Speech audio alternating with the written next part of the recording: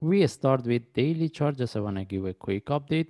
And there is no much changes if we refer to my last analysis. And at this point, we're looking at this correction. If we get any trade setup for buy, we'll take it.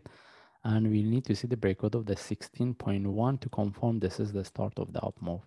As I said, there is no much changes. If we refer to my last analysis, the price consolidating with the small within the small range. And at this point, we look at this one as the first wave. And right now we're looking at this correction. If we get any opportunity for buy as a short move flag, we will take it. But what I'm looking for to see the breakout of the 16.1. If not, at that time, so you can expect this one turn to a correction in relative to this. And that's mean we'll be within this correction for longer time before we get the next move. All right. Anyway, based on forward chart, at this point, we don't see any trade setup. And if I move to 1 hour chart, any reversal as a short move flag, we will take the trade.